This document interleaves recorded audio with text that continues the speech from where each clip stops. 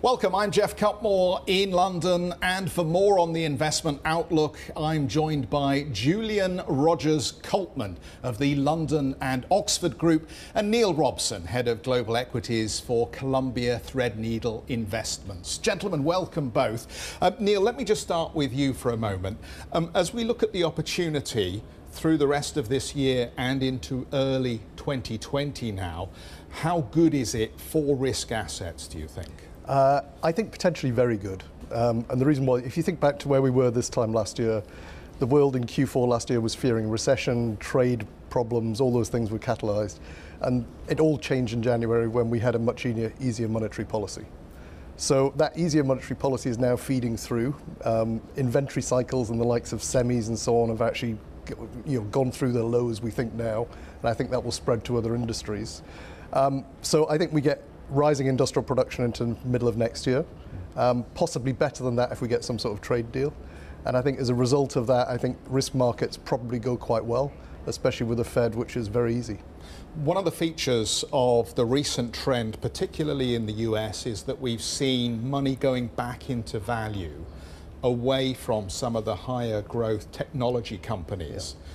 Does that shift continue? Or does technology get another chance to pick up the baton and run with the momentum we've seen in recent years? Yeah, I'd almost think about bond yield sensitive. So if you think about the Austrian 100-year bond made you something like 75% through to the middle of August. Since August, it's lost you over 20% now. If you remember 2017, when we had that 16 into 17, you had that acceleration in the economy. Actually, technology did very well and value did very well. What didn't do well was the bond yield sensitive type areas. So rather than paying 25 times for a utility, I think Google probably on 2021 times, growing earnings, revenues at 20% looks really attractive still. But I think there will also be some room for chemical businesses, semiconductors, things like that, to do a lot better than they have in the last 12 months. Julian, how do you see the world from an asset allocation perspective? So I think it's coming towards risk on.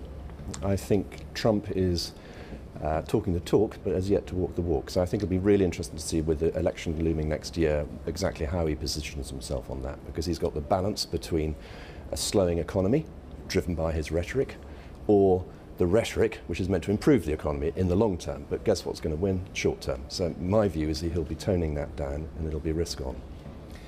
The technology story has been fascinating because it feels as though this year we've begun to see some real discernment among investors between businesses that have an unprofitable business model but are cash magnets or have been capital magnets, and those that clearly have a proven model and are doing quite well in this environment. As we move into next year, is that discernment going to increase, or is there an opportunity still for some of the unicorns that want to come to market to raise capital?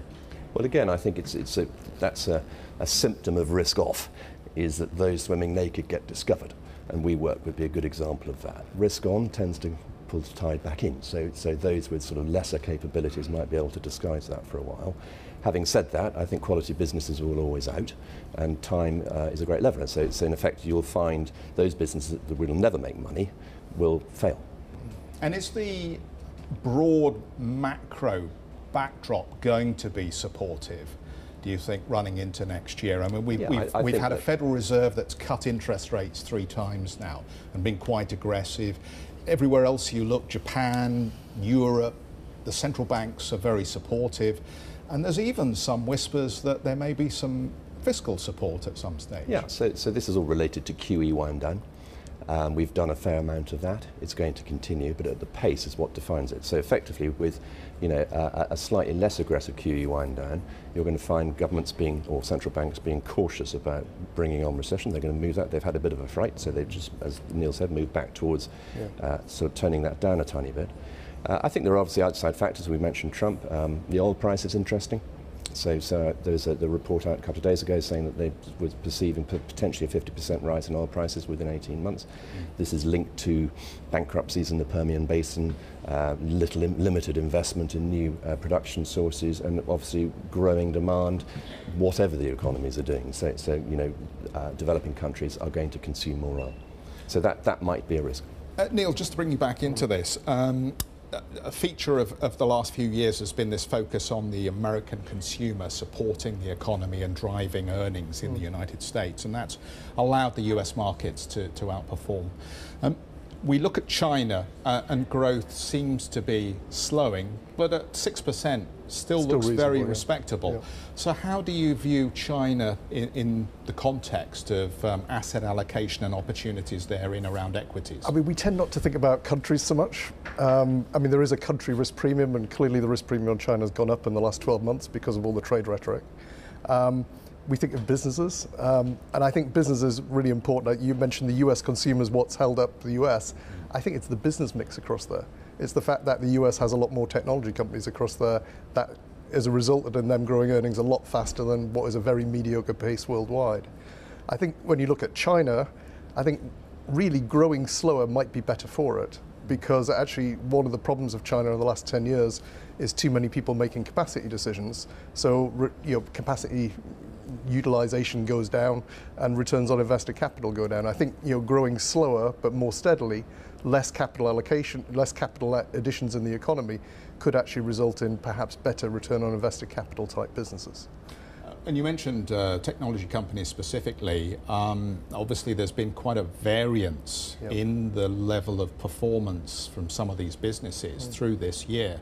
A much more discerning investor, as we spoke about. As you look at the opportunity in those companies specifically, how do you choose winners? What are the red flags for those to avoid? We tend not to be very early stage, so we tend to avoid the really early stage type companies. And the reason being is that the monetization metrics just aren't there. So the WeWork you mentioned, at the moment the likes of Uber, etc. So I think what you go through is you go through phases where these companies just fail to monetize or have meet their cash flow demands, and then you go through phases like Google did about 5 years ago, Amazon about 6 years ago, where these businesses start to grow within their capabilities and actually can get some positive operating leverage. And I think we went through that in the US maybe 5-6 years ago and have continued. Perhaps the last 12 months we haven't seen that so much in the US, but I think we're getting that back. If you look at Alibaba's results last week, you had near 40% revenue growth and EBITDA growing almost as fast, that rather than the pedestrian 10 to 15% that was there before. So I think we mentioned WeWork or Uber or something like that, and you worry about the amount of capital that they can raise. Actually, they can change how they're running their business. They can stop bleeding a little bit more money in third markets or wherever. Essentially, it's got a flawed business model. It doesn't matter how great you are. I think that's right. If the business model's flawed, it's probably going to fail, unless you change it, of course. But I think whereas Uber, I think, has got a good business model. Certainly in rides. And there's threat from competition. We've seen that. We've seen new incumbents in the UK. But I mean, I think your point really, Geoff, Neil, is that you've got fantastic companies tipping into total domination. And that's when things really start to happen. So we've seen Amazon, and we can talk about the effect on the UK high street. I'm sure that's a global impact. The same with Google. Who else uses any other search engine than Google? I mean, there are great examples of where dominant technology companies just seal the deal. And I'm sure those are the companies you're investing in, and big tech investors like and love those companies because that's the best place to be. And I'm sure in China, you're more expert than me on this, so you've got the likes of Baidu and Alibaba and Co, who are Tencent, who are just destroying their marketplace, or will do, in an infinitely bigger, 4 times the size of the US market. So that's going to be a really interesting space to invest. Well, one of the things that's happened, I think, over this year is this shift in the view that Chinese technology would somehow integrate with existing US technology, and we'd end up with a globalized story where everybody is competing relatively equally for the global citizens' money, eyeballs, time. The whole narrative around the trade war has made us rethink whether we end up with a splinter net or a different approach to technology in East and West. How do you synthesize that into an investment approach or theme? Well, I think if you look at the major companies we've just talked about, they're in 2 separate spheres anyway. They don't compete with each other. They're protected effectively. Effectively. They can't compete. Google versus Alibaba, it's just they're different businesses working in different spheres. I guess really where we're talking about is the supply chain. So it's kind of the hardware, semiconductor type supply chain.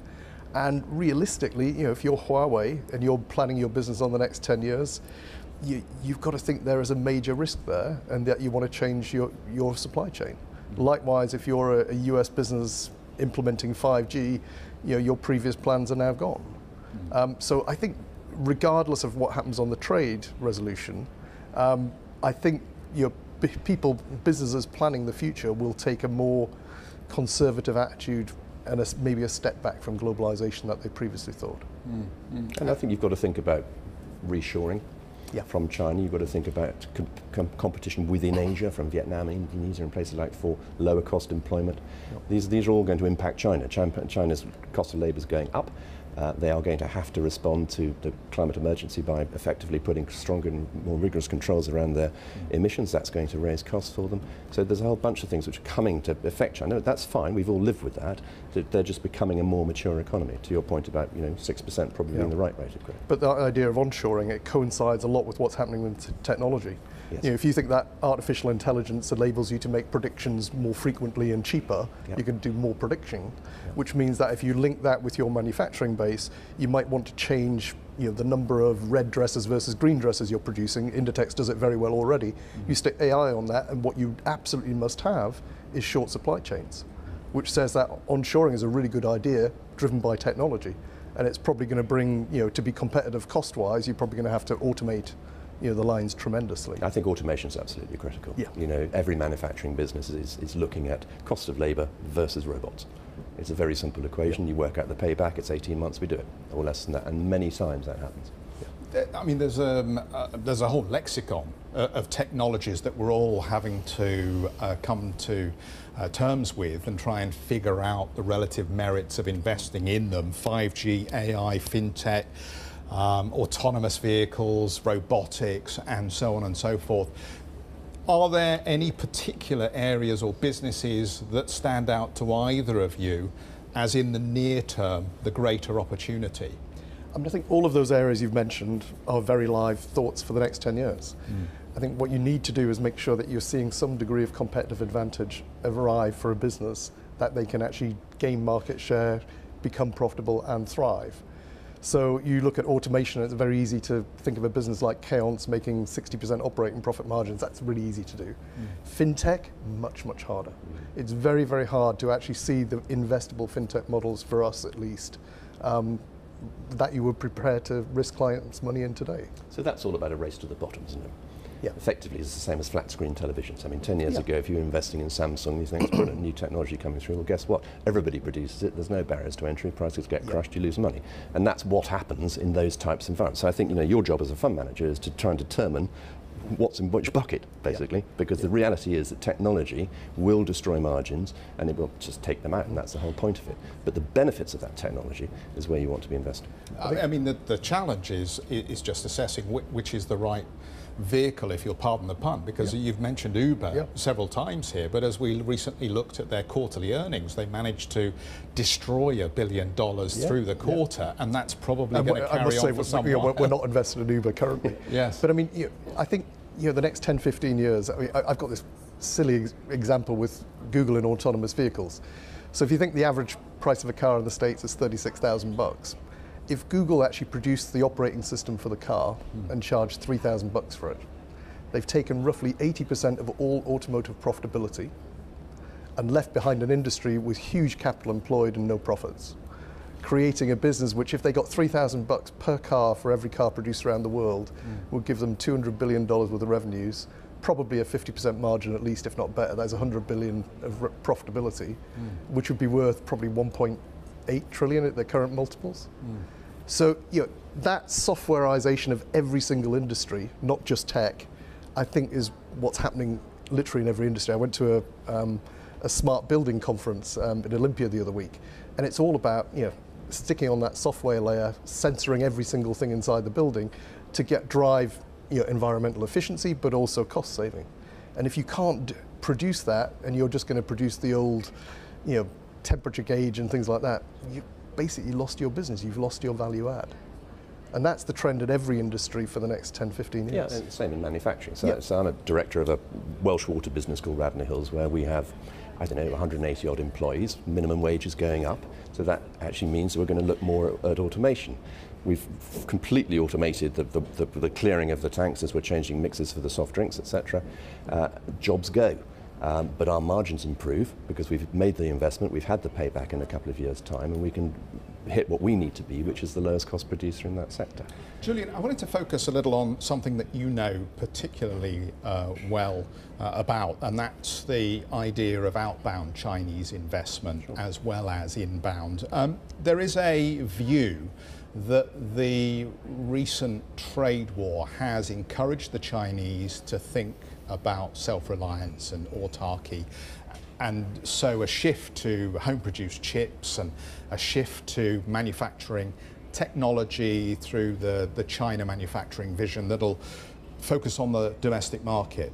Have you observed any change in the way the Chinese business community now thinks about its engagement with the outside world? Any lack of appetite to own assets in Europe or in other markets because of that experience of the trade debacle with the United States? I'd say quite the contrary, ignoring the trade debacle because that's a separate issue.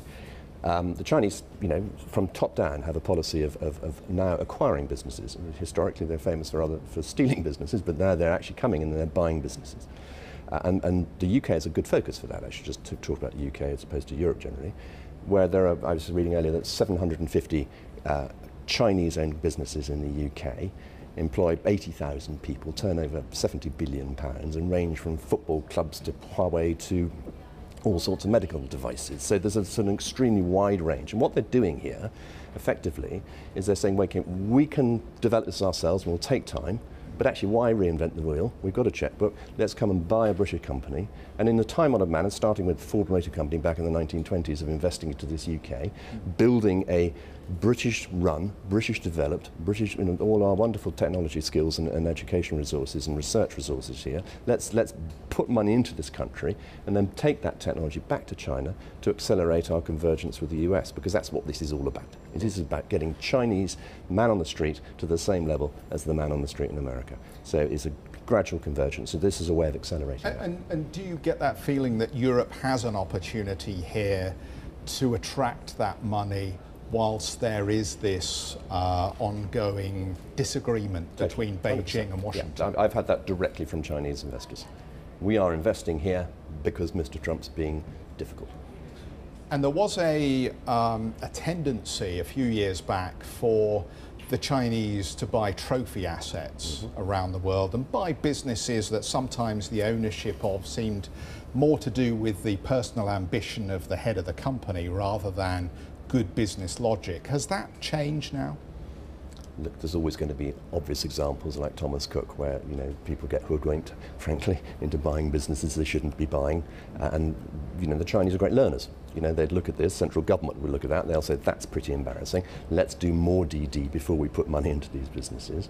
But I think there are some huge success stories in the UK of Chinese ownership. Again, there's the same Grant Thornton report I was reading said that the 30 fastest growing businesses in Chinese owned in the UK up 66% in turnover in the last 2 years. In 48 billion of actual pounds turnover, 3,500 employees. So these are significant investments into the UK and great for our economy. Neil, the thematic, of course, has been focus on the domestic US investor when looking at opportunities in the US, and do pretty much the same thing in China, whilst there has been this difficult relationship. Do you agree with that argument that if you want to get the safest, best return on your money going into the Chinese economy, look for businesses that are servicing the new middle class? I mean, that has clearly been true for the last 10 years, and it will continue to be true, I think. I think the Chinese capital markets are growing up gradually, but I think the A-share market is still there be dragons sort of thing. It is deemed as very risky. And the way that changes is better governance, better news flow, lower volatility, more sustainability type factors being considered. As that gradually improves, and it will take a long time, I think that becomes an obvious area for international money to flow to. as long as the business quality is good enough. And I think there is the possibility that that will happen, I think, over a 5 to 10 year horizon. I think for US investors, in a way, they haven't had to venture outside their boundaries since the global financial crisis. The US has been the best performing stock market. I kind of suspect over the next year or two that might shift a little bit and become more balanced, and there may be a little bit more reward to be had outside of their domestic market. And I think Neil flags up some interesting challenges that have been there for the international investor for some time as they've looked at the Chinese market. Do you think a lot of those things are now issues that you can feel more comfortable with? The government has been on the front foot, it seems to me, about talking about technology transfers, talking about IP theft, talking about encouraging domestic companies to issue dividends and pay them. Do you feel positive about the direction that these stories are going? Joining the WTO was a big moment, because if you're part of that club, you have to obey the rules, and they've broadly done that, so that's obvious. I think that, as Neil says, I mean, having punted myself in Hong Kong stocks is always an element of risk, and I don't think that's going to change in a hurry. So the right thing to do is either buy a China fund, somebody who knows what they're doing, or look at the bigger companies who possibly have overseas listings where, by definition, they're sort of wrapping themselves into a stronger regulatory regime. We have to remember Chinese economy is centrally controlled. There are sort of, it's a different system to the one we're all involved in. We have to that's part of the risk premium you pay for investing in China. But it hasn't put people off, and I think that, there remain significant opportunities. I mean, I mentioned earlier the sort of greening of the Chinese economy. I mean, we are leaders in Europe in terms of technologies relating to environmental change. They have, gigantic climate emissions, 28% compared to our 1%. So this is something they have to deal with. They know they have to deal with, and I think that's a really interesting opportunity. I mean, in a way, the Western world has basically exported our pollution to China. Yep. It's not their problem; it's our problem in a way, and it's all coming home. Well, it's a collective problem. Yep. Gentlemen, we'll wrap it on that moment of agreement between the two of you. Thank you so much for being with us for this special programme. And that's all the time we have for the moment. I'd like to thank our guests, Julian and Neil. And for those of you attending East Tech West, I'll see you there.